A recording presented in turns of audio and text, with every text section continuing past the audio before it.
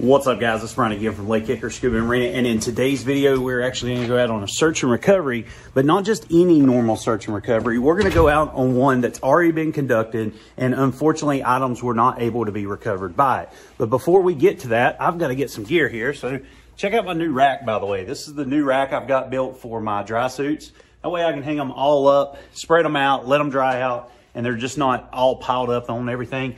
But we're going to go out and do a search and recovery here. And this was actually conducted yesterday by one of our divers. And unfortunately, he was unsuccessful in locating the item that he was looking for. Now, it doesn't mean that the search and recovery itself was unsuccessful. It just means he was unable to find the object for whatever reason. And I'm going to give you the backstory to this object to make it a little bit easier, hopefully, for me to find. Let me get some undergarments here. Hopefully, it'll make it a little bit easier for me to find it as well. But in short, a gentleman had lost his cell phone at the end of the dock, and he took a rake and was raking down into the silt and the mud to try to locate that cell phone. And unfortunately, he never could get it. So several days go by, he gives us a call and he says, "Hey, can you come out and search for this object?" "Sure, where's it at?" "Well, it's at the end of the dock, or actually the front side of the dock, but it's on the inside." So think of a boathouse where you walk down a ramp into it, and then he lost it where the boat would actually be docked in there. It's only about 6 foot deep, and you would think, well, that's an easy dive. You don't even need scuba gear for it. You'd basically just free dive down, and of course you can locate it. But here's the problem. If you remember several videos back when we talked about the waves, tides, and currents class and how water movement goes through our lake and how our lake fluctuates, well, at the time when he dropped his phone, the lake was about 10 foot deep. Now it's only about 6 foot deep now. So that means there's a 4 foot fluctuation in the height or the depth of the water. And we understand by drop radius, when an object falls through the water column, it can move the equal amount of distance of whatever the depth was. So yesterday when my employee was searching, he was searching in 6 foot, and he was searching a 6 foot radius.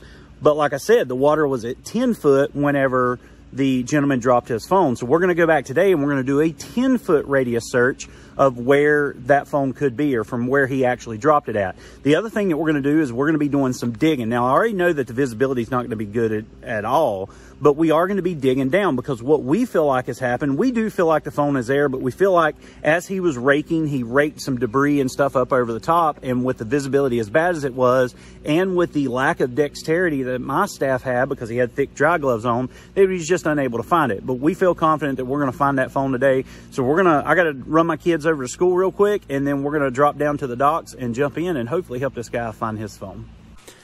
All right, let's jump right into this search and recovery. This is actually not far from our shop here. It's just right up the lake, or right up the cove area from the marina. But and like I stated earlier, the last point seen of this object, this cell phone that I'm after, is actually right inside this boat dock here. So as we walk in, you'll see the slip where the boat's docked up, and right here is basically where the gentleman dropped it. Now, during this dive, it's only about 4.5 to 5 feet. The water has come down a little bit. It was 6 foot yesterday, but when the gentleman dropped it, it was around that 10 foot mark. So basically what I'm going to do is I'm going to go ahead and make my entry well enough away from where he dropped it. And that way I'm not really stirring up the bottom by simply jumping in right there. But you will notice that as I jumped in, my feet did touch, and you'll see that silt cloud come up and kind of start to black out the area. Now, I do want you to notice, as I'm searching here, you'll start noticing that silt cloud that I just created.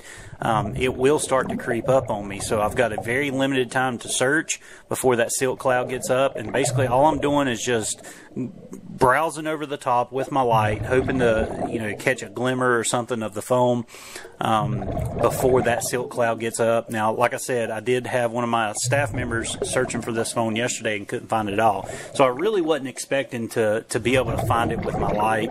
I was just, best case scenario, oops, there it is, and then pick it up. But I'm just going to do a quick sweep here before that silt cloud, and as you can see, that silt cloud is starting to come in. Now, the reason that's happening, the reason that silt cloud's coming in, is we do have a reverse flow today. So instead of the water getting pushed out by the creek area here in the cove and going out in the main channel, that water is actually being pulled back into the creek area because of the reverse flow.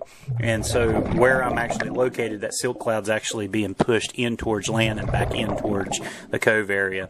But here, briefly, it will seal it out completely, and I'll actually start the digging process.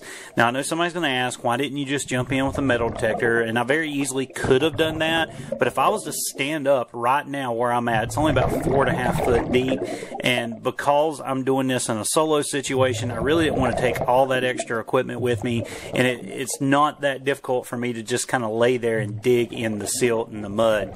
But you'll see how quickly what that causes is a total blackout. And you'll see that once I start digging.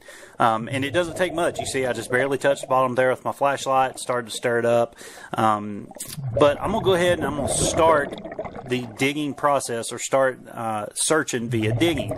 Now, the way that I do this, I want you to just kind of picture it for a second. I'm laying on my belly, and I'm going to start everything on the right-hand side. So I'm going to take my right arm, start about shoulder height, and I'm just going to start digging. And I'm going to extend my arm straight out in front of me as far as I can as I'm digging. So here I'm starting about shoulder height, or about, right where my right where my head is, and I'm just going to start digging. And I'm digging just a couple inches at a time, because my theory is here, the gentleman just covered it up with a bunch of silt and debris as he was raking for it.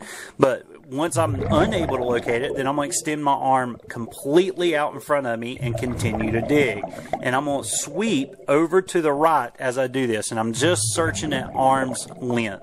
And so as I dig from top to bottom, then I'll kind of sweep my arm out, search top to bottom, or dig top to bottom, and then sweep it out again. And this is actually what we do if we're looking sometimes for a smaller object that has been buried.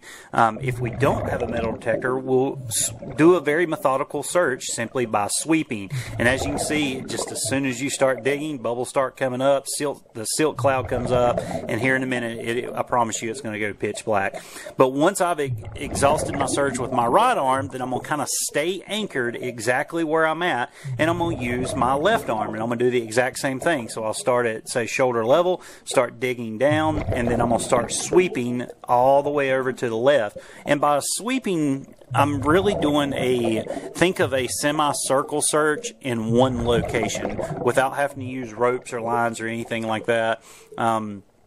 And it's going to make it a very methodical search for me. And like I said, I am having to dig down in the debris and the silt because we know that phone's covered up. I clearly could not find it just during the initial search there, so I know I'm having to dig for it. But once I've exhausted both the right side and the left side, then I'm actually going to turn my body and face the opposite direction. And what that allows me to do is search everywhere where my legs were. And I can do a very methodical search. Here you can see it didn't take me very long digging, but I can do a very methodical search of the area without really having to move anywhere. And if you do notice, I'm not wearing gloves. This water is very cold. We're still in the winter months here at the marina. And the water is cold. It's probably in the high 40s to low 50s. But the reason I chose not to wear gloves, I needed the dexterity to be able to feel that phone as I was digging down through the bottom. But it was a very successful search. I hope you guys learned from this. I hope you can see that sometimes there's more to it than just jumping in and looking with a flashlight. Sometimes we do have to dig down underneath the bottom. But if you do it right, you do it safe, you can have a successful search just like this. All right, guys, that's the phone. Difficult search, very shallow water, probably 4 feet today. Originally it was 6 feet yesterday, but you can see water fluctuates. That phone was actually buried up underneath all that grime that you saw originally, all those tree limbs, everything that was down there had been covered up on top of that phone by the owner, raking a rake through and just covering it up. And when you get out there and do search and recoveries, there's a lot of things that your instructor is going to teach you, stuff like that. He's not. You just got to be persistent with it and just keep searching. Don't give up, especially when you know that it's there, and you can be just as successful as I was. But guys, if you liked the video, give me a big thumbs up. As you can tell, my hands are blistering red. It's extremely cold in that water still today.